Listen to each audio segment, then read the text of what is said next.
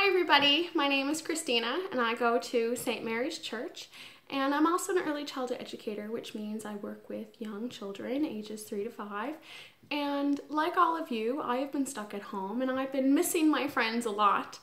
And recently, Reverend Nancy reached out to me and asked if I wouldn't mind doing some little Sunday school videos for the children of St. Mary's Parish and any other parishes that are watching and are doing anything, all the virtual things that have been happening.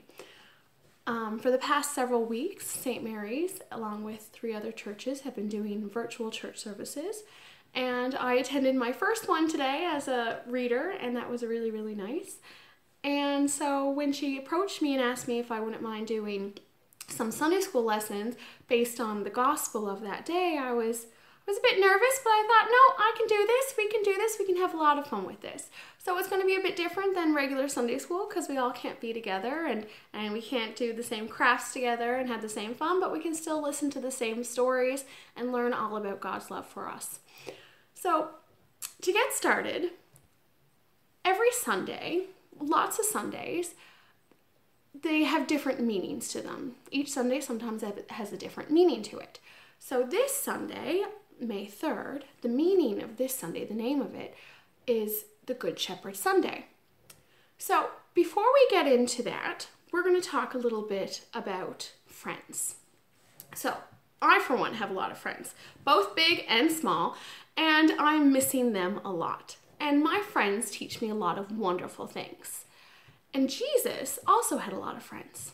And I bet you guys have a lot of friends too.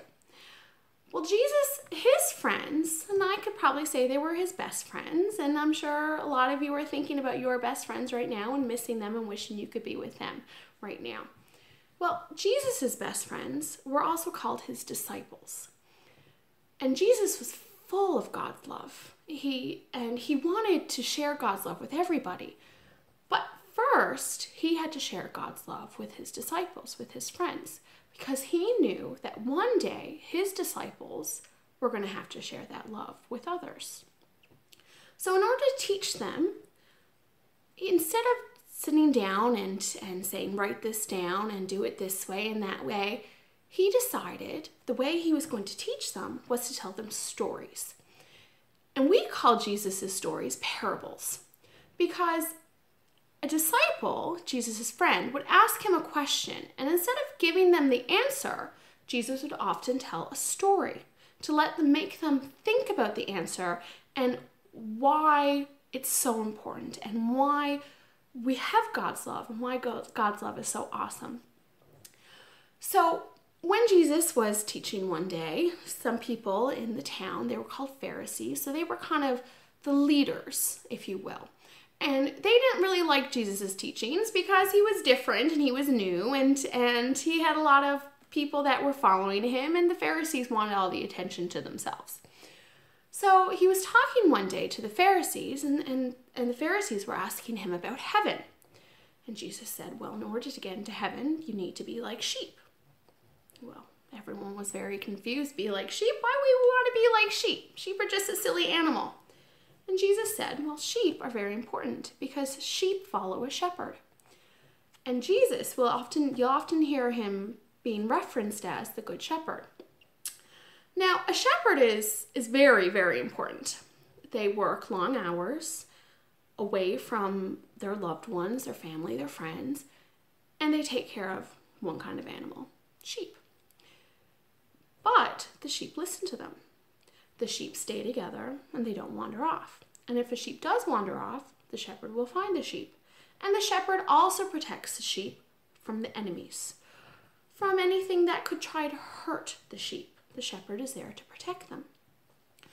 So when Jesus said that people need to be like sheep in order to enter the kingdom in heaven, they didn't understand what it meant. So Jesus further explained that in order to enter in the kingdom of heaven, that you need to be like the sheep. You need to follow Jesus. Jesus further went on to say that he is the gate. So he is like the door. And whoever loves him and whoever follows him is welcomed into his gate. And so it's a good reminder of why Jesus is the Good Shepherd. because no matter what we do, he's always there to help us. He's always there to welcome us back into the gate. That we could hurt someone, but he's going to forgive us. That we might do something that he's not proud of, but if we say sorry, he's there with his arms open. And he never, ever turns away one of his sheep. And he's always there to help us and protect us and support us. Sometimes it can be hard to feel his love and protection, but it's always there. And I know for me, being at home all the time it has been hard. I've been missing my friends. I've been missing my family. But I also know that the one thing I'm not missing is God's love. And I always have God's love wrapped around me. And I know that with his love, that whatever happens, he's going to be with me. And I know that whatever happens, he's going to be with you and your families. And he's always going to protect you, and he's always going to love you. And all that he wants in return is for you and for me to love him. And to do that, we can be kind to one another. We can help out our neighbor. We can say something nice. We can unload the dishwasher or make our bed without our moms and dads even asking us.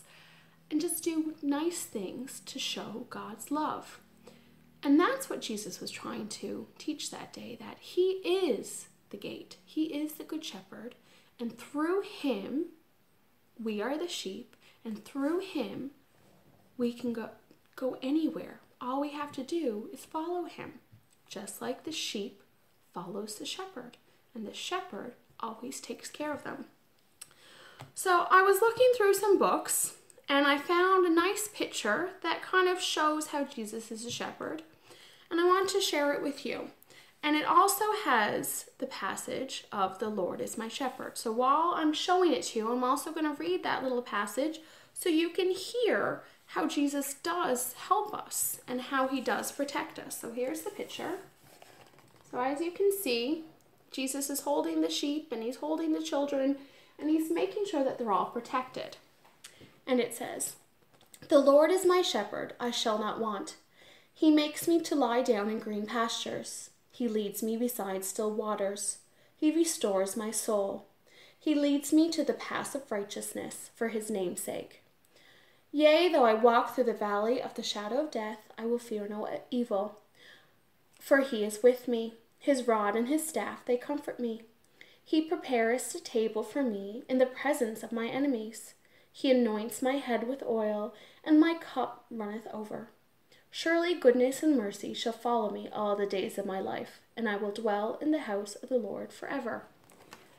Now, some of those words and some of those sentences can be a little bit confusing, but as I just said before, as long as we follow Jesus and we do what he asks us, he is always going to be there. He is always going to be our good shepherd, and he's always going to want to lead us and protect us to make sure no harm comes to us. And all he wants is our love in return. And that's not a lot to ask. So I think that's a pretty easy thing for all of us to do. So one of the things that people do, you guys do in Sunday school, is you make crafts or you do fun activities to kind of help you. Well, unfortunately, it's kind of hard to do a craft when you're watching on the computer or on the tablet. So instead of doing crafts, Reverend Nancy and I were talking, and we decided that it would be a nice thing to do to be more like Jesus and to do good deeds, to do nice things for people. So I'm going to ask that everyone, whoever's watching, find something nice that you can do for someone else. It might be your neighbor, it might be your mom, your dad, your brother, your sister, your nana, pop, whoever it is, and do something nice for them. And then maybe write about it or take a little picture and send it to and post it in the comments of this video. There you go. And so that way people can see the good deeds that are happening all around us, so that even in this uncertain, kind of scary time that we're in the time that we're missing our family and friends, we can still see the love of God and the love of Jesus in what we do, and people can still feel God's love in the kind acts that we do for them. because that's all Jesus wants. Is he wants us to do kind things for one another. He wants us to help our neighbor, and he wants us to love him. So I think we can all do that. I think that should be pretty easy. So I'm going to find a good deed for me to do this week as well, and I'm going to take a picture of it and post it into the comments. And I'm looking forward to seeing all of your pictures of your good deeds as well, of what you did. It might be you unloaded the dishwasher, or you baked some cookies, or you made something for your neighbor next door. It could be something very, very small, but it brings a smile to someone's face. It's a good deed, and it makes you feel good. And that's all that God wants us to do, is to do good things for one another, be kind to one another, and love him as much as he loves us. So I hope everyone has a wonderful week. Before we go, let's say a little prayer. And when I used to teach Sunday school years ago, we used to teach the children how to have a little prayer. So the first thing we would do is we would say we'd fold our hands. And the reason we fold our hands is so we're not touching anybody, or we're not touching ourselves. We're not playing with our hair or fiddling with our clothes. We're going to fold our hands. Then the next thing that we do is we bow our heads. When you bow your heads, you're showing respect to God. You're giving God the respect that, he does deserve. And then we close our eyes. And closing our eyes is to help us focus on the prayer being said, and not looking around to see what everyone else is doing. So I want everyone to fold their hands, bow your heads, and close your eyes. Dear God, thank you that we have technology, that we can have virtual services and virtual Sunday school even during these uncertain times.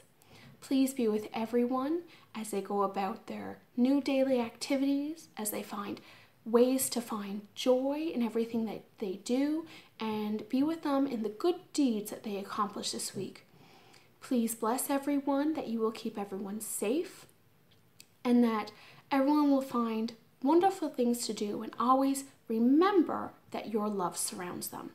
I pray this in your name, Lord Jesus. Amen.